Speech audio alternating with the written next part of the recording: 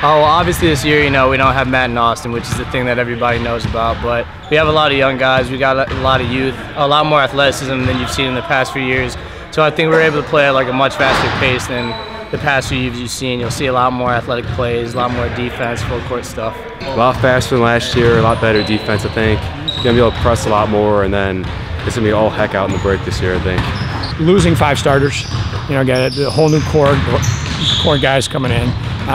Got some pretty good athletes, I think. Got some kids that read and react basketball quite well.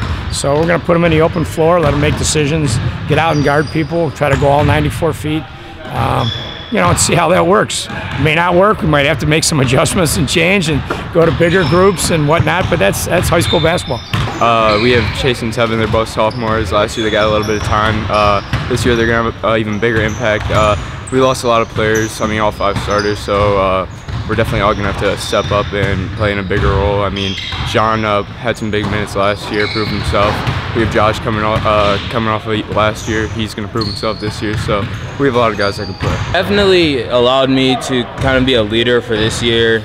Like some of the guys that haven't had those type of experiences, like Chase Toppin, Tevin, some guys that came up from JV, just like make it a little bit more easier for them to get into the varsity game, the faster pace, and just get them acclimated with the game a little bit more. With the loss in districts against Eds, it really leaves us with a chip on our shoulder going into this year.